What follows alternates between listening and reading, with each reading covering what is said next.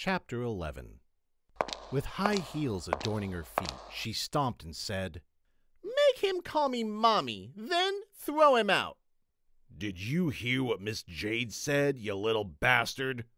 Let her hear you call her Mommy, or else," Harry roared. As soon as he said that, more than 20 burly men behind him reached to their lower back and pulled out their expandable batons. "Or else don't blame me for not sparing you any courtesy.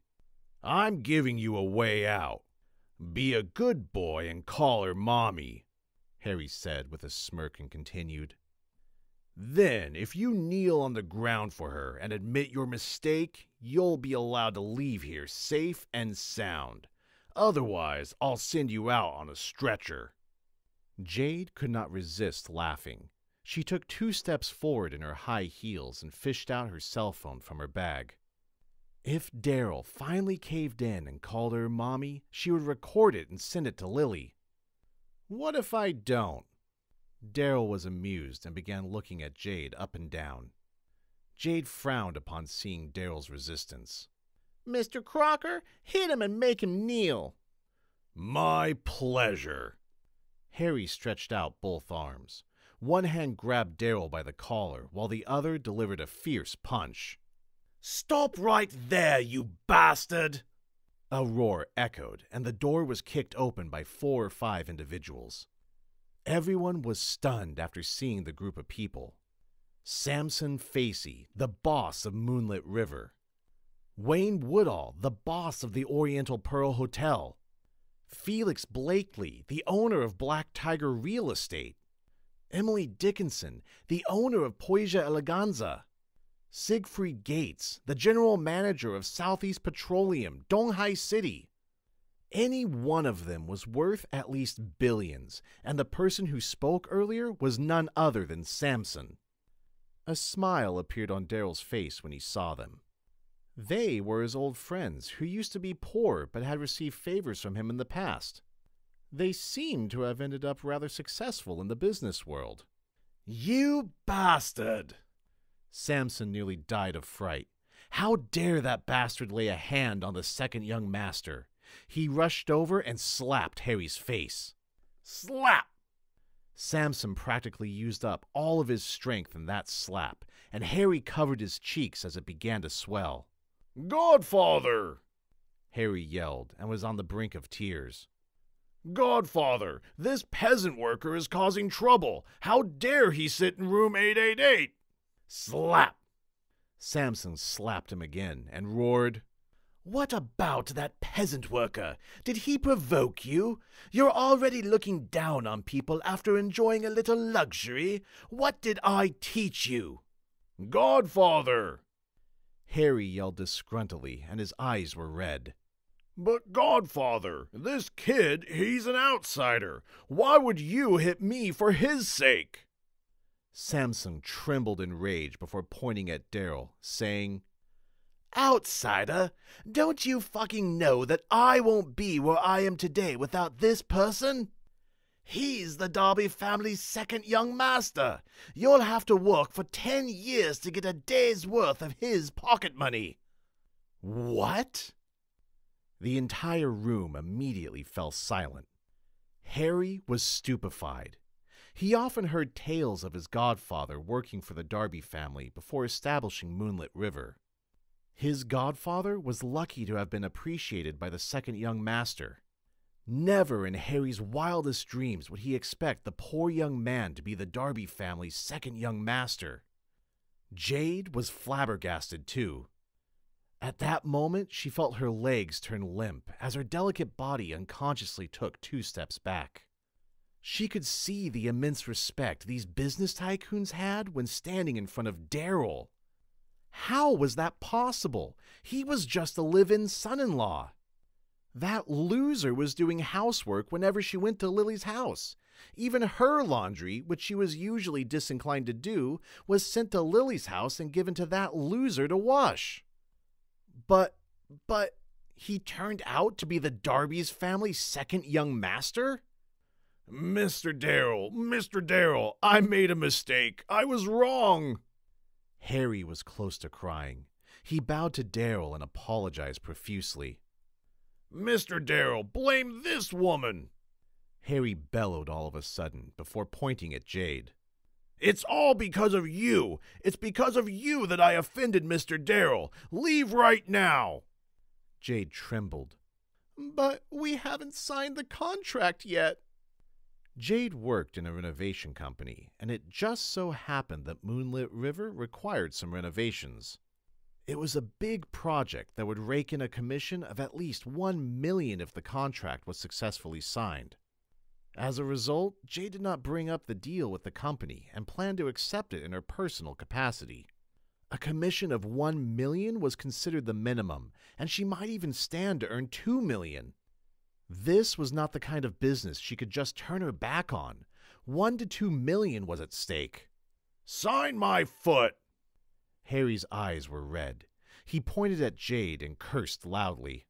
If it weren't for you, I would have never offended Mr. Darby. Fuck the contract. I'll even make sure to head to your company and tell your boss about all your business dealings behind their backs. Your company forbids you to solicit projects privately, so sit back and wait for a lawsuit. Jade's beautiful face completely drained of color. She bit her lip tightly. If the company knew about her private solicitations and brought her to court, she would be lucky if she only had to pay compensation. There was a definite possibility that she might end up going to jail. Mr. Darryl! At that moment, Jade bit her lip and walked to Darryl. She tugged his arm and shook it coyly. Mr. Darryl, I was wrong. Her voice was so soft that it was impossible to hear if one did not pay attention. She never dreamed that she would one day apologize to this good-for-nothing. It hardly occurred to her that she would bow and scrape to this hopeless loser. Darryl remained expressionless and smiled looking at her. Didn't you just say that you wanted me to kneel and call you Mommy? I was wrong. I know that I did wrong. Jade bit her lips so tightly that it almost bled. I'll kneel. Jade clasped her hands together tightly. Her dignity and self-esteem meant nothing at that moment. She bent her knees slightly and proceeded to kneel in front of Darryl. Mr. Darryl, I'm begging you, please forgive me.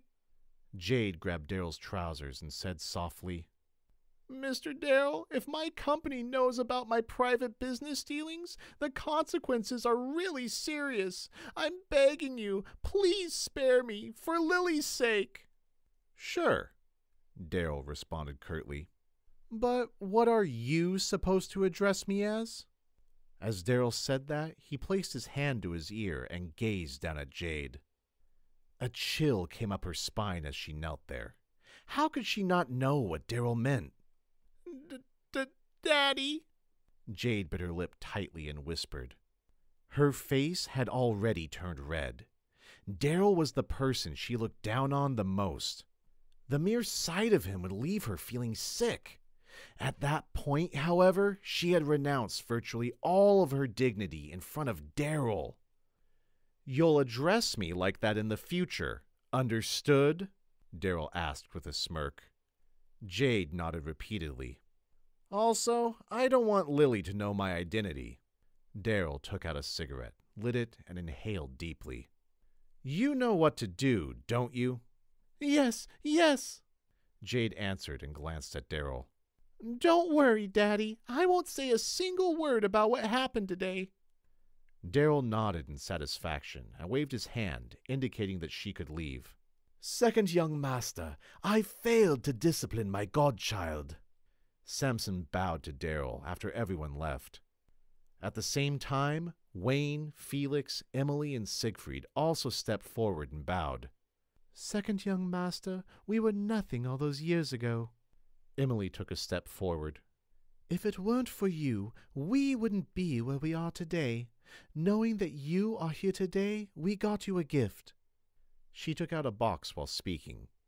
Emily's Poesia Eleganza specialized in cosmetics, and the Poesia Eleganza brand had succeeded in making a name for itself. 3 years ago, she was just a promoter giving out flyers on the street. One time, she scratched Darryl's car by accident, but instead of leaving, she waited an entire night for Daryl to return. On that occasion, Daryl felt that she was a person of good character and gave her $300,000 to start a business. Time passed in the blink of an eye, and it was already 5 years since the incident. Emily opened the box, the inside of which contained a scroll. As soon as she unfurled it, Daryl inhaled sharply. It was the work of calligraphy that looked rather old. The inscription wrote, Wang Shi Zhi. Was that Wang Shi Zhi's Ping On Tai? The scroll made the news after being auctioned off by a mysterious Chinese rich man. We know that second young master is fond of antiques, painting, and calligraphy, so we pooled our money and bought this from a collector. Felix chuckled as he explained. It was very eye-catching to see his 2 rows of pearly teeth contrasting with his very tan skin. Second young master, your birthday is in 3 days, right? This is our birthday present to you. Birthday? Daryl face-palmed. He had forgotten it completely. His birthday was on the same day as Grandmother Linden, which was happening in 3 days. No one remembered his birthday in previous years. Everyone celebrated Grandmother Linden's birthday, and Daryl merely benefited from sharing the same birthday as her. It came as a surprise that there were still people who remembered his birthday. In one of Donghai City's cafes, Ashton sat face-to-face with Lily. He had yet to reveal his bankruptcy to Lily. I've decided, Lily Bud. I'll bring up the marriage proposal to the Linden family on Grandmother Linden's birthday. Ashton looked at Lily affectionately. Chapter 12. You... Lily frowned when Ashton talked about the marriage proposal. Forget it. I'm not divorced yet. Although Daryl was a loser, he had worked hard in the past few years and fulfilled his housework duties. He received a telling off every time he failed to do a good job, yet he never complained. Even a dog would have feelings, let alone a human. Daryl had recently loaned them $5 million and relieved the company of its woes. Aside from that, Daryl had to take out all the money he had saved over the years to avoid embarrassment when William suggested going Dutch in Oriental Pearl Hotel. Ashton looked at her affectionately. Lilybud, am I inferior to Daryl in any way? He's a loser. Don't you worry. I'll prepare a big gift for Grandma's birthday and wish her a happy birthday. She'll be delighted with the gift. I'll propose marriage when the time comes, and I'm sure that Grandma would not refuse. Lily casually sipped her coffee. The Linden family's rules were very strict, and Grandmother Linden had the final say. If she took a liking to Ashton, Lily might be instructed to divorce Daryl. Lily genuinely regarded Daryl as a loser, but she was not completely apathetic toward him. After all, they had been married for 3 years, and she did not dare to say that she had no feelings for him. Let me ask you something, Lily suddenly said. What is it? Ask away, Lilybud. That pair of the Worship of Crystal, you didn't give me the real one, did you? Lily could not help but ask. Lilybud, I get angry when you mention that. Ashton sighed, and a fierce look flashed in his eyes. The shoes I gave you are imitations, but they are still worth $300,000.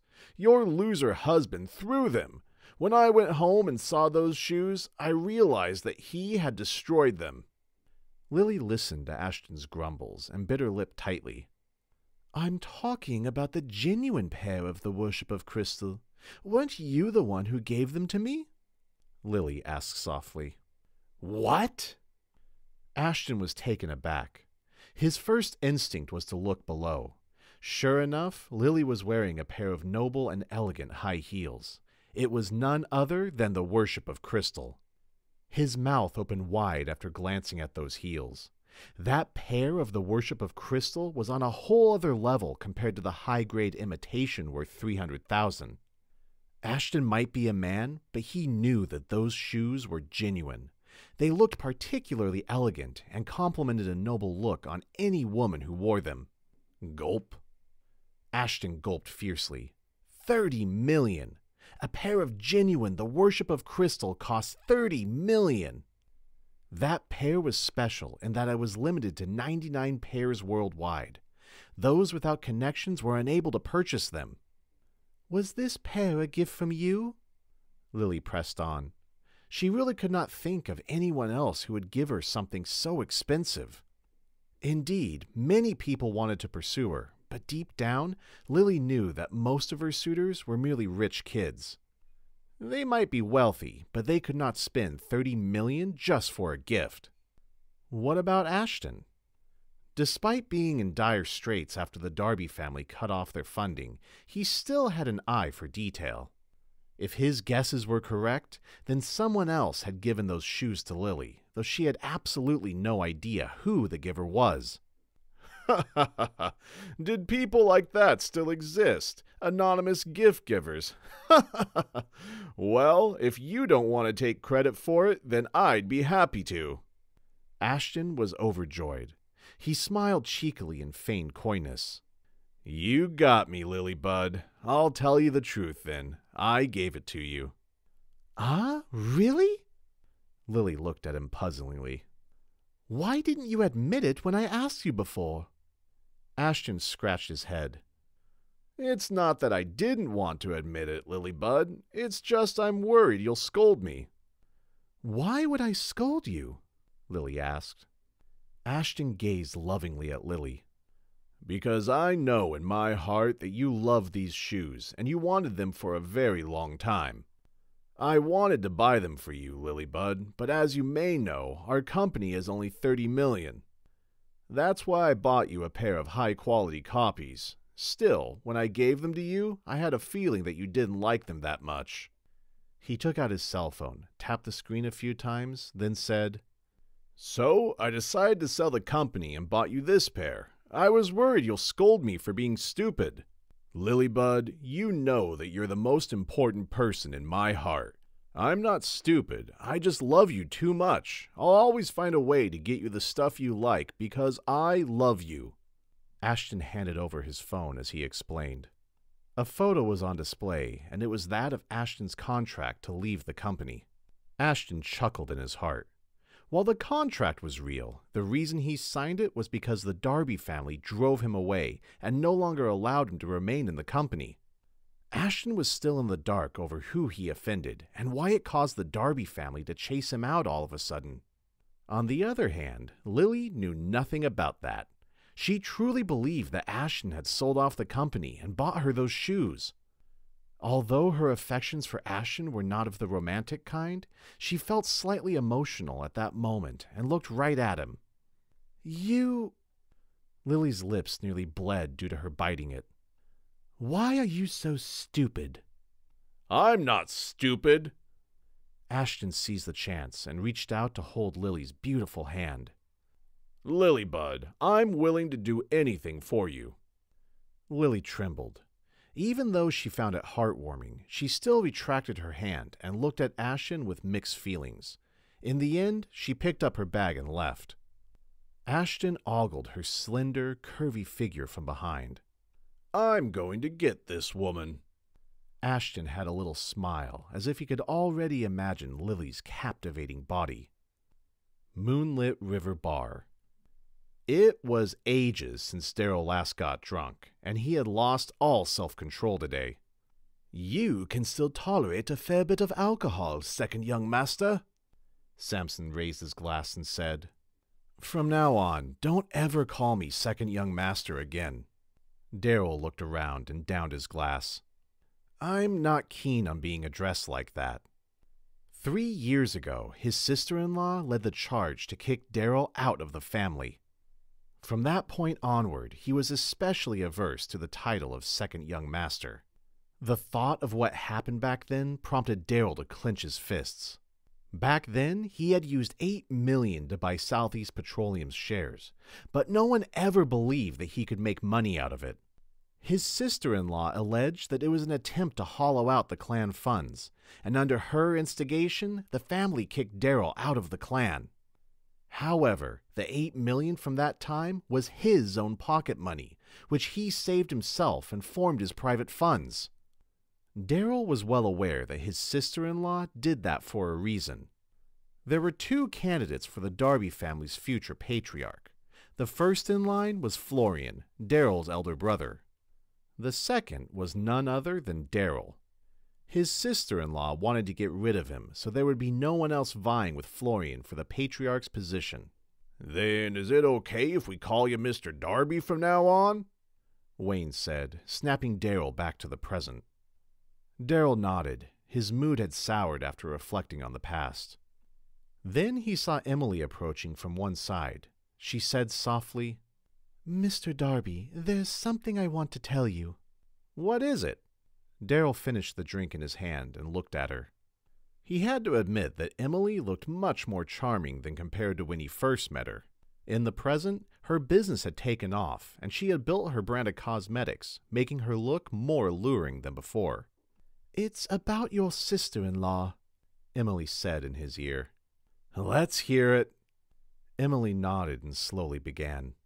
"Just last year, your sister-in-law contacted someone to get in touch with me. She wanted to buy a piece of limited edition cosmetics. After I bought it for her and chatted with her, I found out by accident that she's very ambitious." Daryl had a faint smile. He had long noticed how ruthlessly ambitious his sister-in-law was. Why else would she have chased him away, if not for that characteristic of hers? In the bustling area of Donghai City, Lily, who had just parted ways with Ashton, was walking side by side with Phoebe. "Why do you look so distracted, Lily?" Phoebe asked as they walked out of a store. Lily shook her head. "It's nothing." At that point, her mind was filled only with thoughts of Ashton. It was hard to imagine that the man had sold his company just to buy her a pair of heels. "By the way, Lily, did you hear about the cosmetics brand that's all the rage recently?" Phoebe asked excitedly. The absent-minded Lily finally showed some interest. "It's the Poisia Eleganza's crown line?" Yes, yes, yes! The two of them giggled at the same time. There was a myriad of topics that women could talk about, but the ones that interested them the most were stuff like cosmetics and clothes. One particular brand of cosmetics was in the spotlight recently, and that brand was Poisia Eleganza. Valentine's Day was coming soon, and Poisia Eleganza had launched another series called the Crown Line. It was limited to 520 sets worldwide. Each set cost $520,000 and was considered to be royalty among the cosmetics brands. Every woman desired it. Although $520,000 were not too expensive a sum, plenty of rich people scrambled to get their hands on it, and those without any connections were downright unable to buy them.